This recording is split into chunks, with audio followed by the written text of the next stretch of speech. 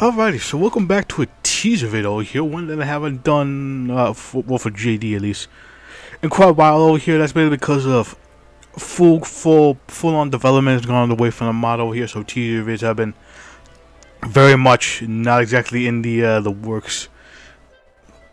Well, teasers in general haven't been exactly worked out because they're going full on with the model here. If I remember correctly, what's going to come with the update I've been trying to came, we're going to have France, Scythia, and Italy this time over here. Japan got replaced with Italy over here because Japan progress was moving too slow, if I remember correctly from what the dev team said. So we're getting some Italy stuff over here, which is neat over here. Usually don't see that here, but hopefully we'll get something for Japan in the future. One day over here, because I have seen some of the interesting things about Japan over here, and I'm very keen on seeing that get fleshed out over here. But for now over here we got the big three over here, to being France, Italy, and Scythia. Yeah, well, Italy's kind of the big three over here. America will also be a part of that over here, but the big three in terms of who's gonna get content in the full release. And when something changes in Moscow, no one will ever notice this Siberian videos over here. So yeah, this is a big old teaser for Konstantin Voskoboynik, like one of Gogolov's successors over here, and this is his successor over here because if I remember correctly, Voskoboynik is of the same age as Gogolov over here, just so that Gogolov isn't dying over here. Voskoboynik is not dying. He's dying slowly. Gogolov is dying kind of fast, to put it rather bluntly over here. But yeah, little stuff we got going on over here. So for the events over here involving the stuff for Voskoboynik and choosing of his successors over here, and if I remember correctly, these are going to be 10 years worth of content over here. And then there's going to be, from what I've heard, a JD2 over here, much like similar to how TNO2 is, which is going to be like another 10 years or so. There's going to be 20 years, but that's going to be like the distant future. Like the very distant future. We got to get all the stuff over here for the first 10 years down pat over here, which is very interesting. All the stuff of all the stuff we got going on over here. All the stuff in there. We got anyways. The last dinner. The old Ross coughed into the napkin. Like a coughing ear struggle lasted for about a minute until his eyes were up in the pictures.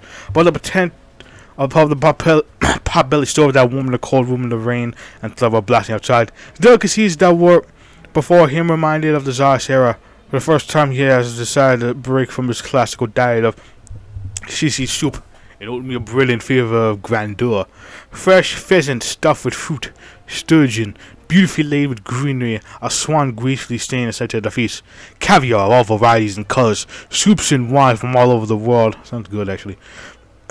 Oh, that sounds good. But once it was laid out on the tongue, it turned into plastic that he simply chewed and swallowed. Feeling neither taste nor smell by this point, despite the best skill of Scythian cuisine, trying to impress him, he was off for nothing. He didn't even feel what the star, the snow, strawberry with ice cream disappeared into his mouth over here. And now I'm hungry. Damn it. I'm definitely gonna eat after this. But now, he was alone. His guards were prohibited from entering his house, otherwise they risked to get a bullet in their head. He could finally reconsider his past deeds. Maybe, just maybe, if he took the helm a few years earlier, he could enjoy the life of a farmer as he always intended.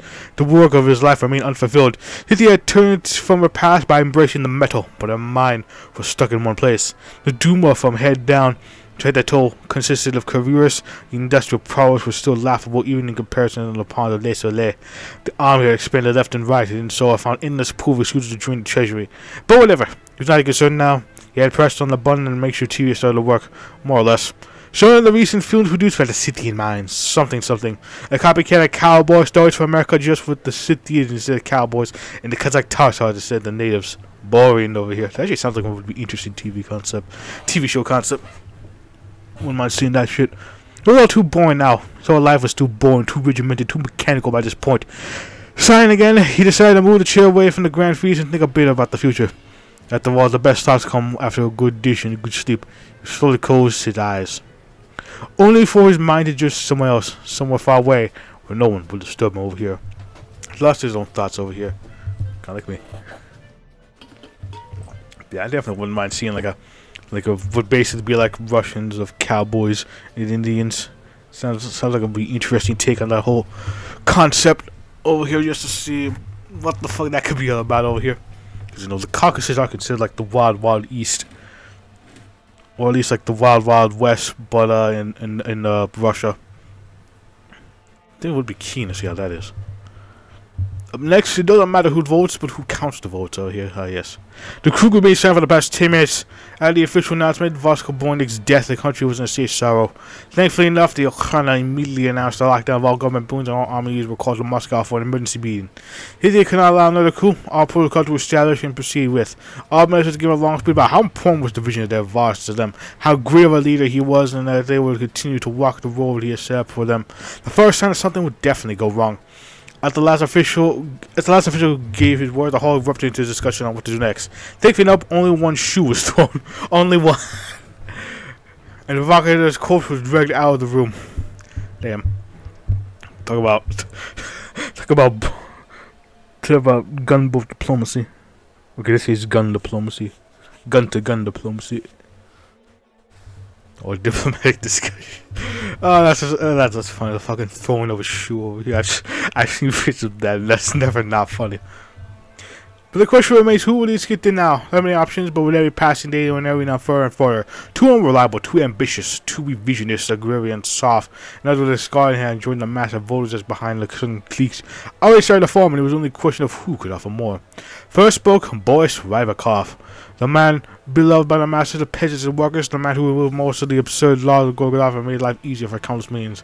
Not that in this charity project to uplift the poor to the poor, but a lot have begun to doubt his true intention regarding the further reforms over here.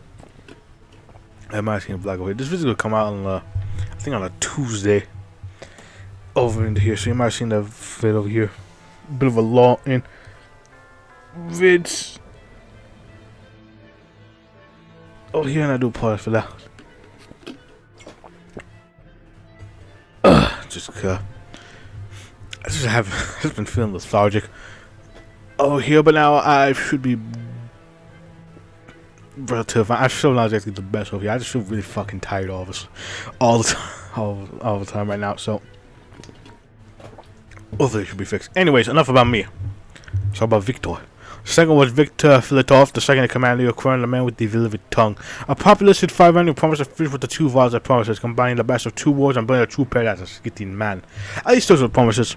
Regarding the votes for soon casting industrialists and peasants almost universally threw their lot with Rybakov, while the Ukrainian workers stood with Filatov. However, although one group remained flating the Scythian army, and to arrange a deal with it was the attacks truly wanted, but in the end, either Rybakov managed to promise the budget increase, or Filatov's words of future Congress swayed their minds. Now we get the two successors over here.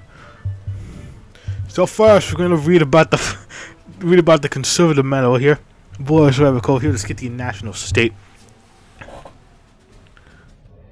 Because it's kind of fascinating how this played out. Because like, wow, Scythia actually having a moderate and not crazy path over here with neo-Ludditism, basically. Yeah. But we don't worry, we got the good shit for those that want it. Anyways, new Voss, new Scythia. With the sudden passing of Voskoboynik, many foreign observers expected the dictatorial and personalist regime of Scythia to collapse under itself, almost knowing the interregnum after Gorgolov's death. Nevertheless, they have been proved wrong, and seemingly the new Voss was sent peacefully into parliamentary voting, something unseen in the nation ever since its formation. Boris Rybakov, the foreign minister in the interior, managed to get large enough support of the newfound oligarch class. The army penetrated, promising to keep the past set by Voskoboynik and continue the process of reforging. Probably enough, his first act was to rehabilitate part of thousands of political prisoners and diplomats throughout the world to break national isolation. Nevertheless, while most of the world is skeptical about the true intentions of the new green leader, many hope that the tight leash over hundreds of millions will weaken. Some speculating in the crazy world to this, Scythia may become a bastion of sanity given proper time and dedication. The green image vanishes over here. It'd just be fucking funny. Fucking hilarious if that actually did happen. Actually did happen over here. Now I believe Boris was some very dude. I can't remember exactly over here. I only did skimmings of the guys. A little bit of skimming. Anyway, here's the description. Knowledge is power, my favorite saying of all time. This is known by many, however, it takes a great man to possess both. Boris Rybakov was one such man, being interested in the workings of the ancient world. Rybakov involved the University of Moscow's the ancient history, particularly that of Russia. However, in the midst of studies, he was swept out by Kolchak's regime into the army during the Summer Cool War, though he saw no combat. When Rogolov's horde came steamrolling over Moscow, Rybakov took well to salute overlords, converted Scythian Orthodoxy, and continued his studies. These studies would catch the eye of Scythian officials who took interest in his theories about ancient Rus and the other Slavic nations being direct descendants of the Scythians of old. These findings earned him award after award. He soon became head of the Moscow Institute of Scythian History. He would hold a position until Voskoboynik came to power, where Boris had personal connections with. Voskoboynik appointed Rybakov as a Minister of Interior, who was all too happy to get the promotion. Rybakov became popular with the people as a man who possessed infinite wisdom in the matter of history, as well as being one of the only members of the Scythian government with a level head and outwardly kind disposition. So it's not wonder that he was able to rally power support to get the title of the next Great Green Vase. Great Green Vase. Have I said it before? I might have. Time will tell what his old professor will do, but most instinctively their luck will gleam eyes in the man as he is his savior from the madness. We shall see. Let's see, can he maintain the moderatism? Or can he... well, something else come and bum rush its way to the top. We'll see. Anyway, Victor Filatov over here. The continuation. New Vaz, old Scythia. Same shit, different problems. With the sudden passing of Voskoboynik, many foreigners over the expected dictatorial personal regime see the collapse itself under the itself happened to interregnum of the Gogolov's death. Nonetheless, they have been proved wrong, assuming the new Vaz would send peacefully in parliamentary voting. So has seen the nation ever since its formation. Victor Filatov, the second in command of Ukraine, has managed to centralize the support of secret police, the army, and the rallying worker masses to carry him to the throne of Scythia, promising to continue the process of reforging his was combined the best of Gogolov and Voskoboynik's eras while showering the newfound support with the slogan of Scythian glory, paradise on earth, and his vision of order and mastery of the public people. Oh, hold on. Sorry about that. I had a phone call to take. Nothing too serious. Anyways. Showing his newfound support with the slogan of Scythian glory, promises earth. Unsurprisingly, the electors saw the mass powers of the few minorities left within Scythia. Thousands were lynched on the streets. Goddamn. Furthermore, many observers note the increasing jingoistic rhetoric paired with the rapid expansion of Scythian army may prepare for the develop according to expand, but against Filatov key promises. It's another question. Green is forward over here. I wonder just how much conquest he can do over here. I wonder how exactly the extent of the conquest over here. Because I remember correctly, two of Chesky's successors can also do some conquest over here, and I believe the most moderate guy of Chesky is like the most expansionist out of all of them. Like wanted to cover from fucking Spain, if I remember correctly over here, which is that would be fucking sight to see over here. But we're gonna get Voskoboynik stuff over here first. Over here, I don't know when we're gonna see the not red Napoleon in this case. Anyway, Victor Filatov. Hard times make hard men. Oh yeah, that's saying. That can be applied to effectively every person residing in this territory. Scythia, while many seek a way out of the wanton brutality of Scythian state, Victor Filatov relishes in it. Born to a military father and hard-working mother, the values of strength and firmness were instilled to Filatov at a young age. This made him perfect for the Ukraine. Scythian secret police, he rolled into the Ukraine after leaving his home in Chelyabinsk, exceeding both written practice and the practical examinations. As a graduate with the honors from the Ukraine Academy, he quickly rose to the ranks. He was renowned for his unflinching brutality toward the ethnic cleansing protected by the Ukraine, and especially in suppression of those who would speak against the state. By the time of the passing of Voskoboynik, he was the second highest ranking man in the secret police, naturally earning him a expected influence in the government. Most outsiders would assume his rough nature and brutal reputation would make him an unpopular choice as the new leader of Scythia, but that's far from the truth. For Filatov lacks in charge, he makes a foreign vigor and passion to the great Scythian society. Using passion, spirit, Scythian glory, and promises to unite the decadent and parasitic enemies of the state, he rallied to support the people in the storm jingoistic fervor. Along with the army who respected his fearsome reputation and lack of repressing undesirables, it was just a matter of time before Filatov took the reins and got Scythia to his true destiny. There were a great green paradise in the very center of the world. Unlike his predecessor, the victor truly possessed the iron to make it happen. Yes, over here, and I just wondered how exactly he would double down the whole Scythian stuff over here, or if it would be like Tito Borman and just make piecemeal reform to keep the regime still while maintaining the whole green stuff. But yeah, that's just a little Voskoboynik successor shit over here. Nothing too much for us over here, but it's a very interesting thing we got going on over here. And as I said before, it should come out on a Tuesday because Jesus Christ, I don't know what's up with me right now over here.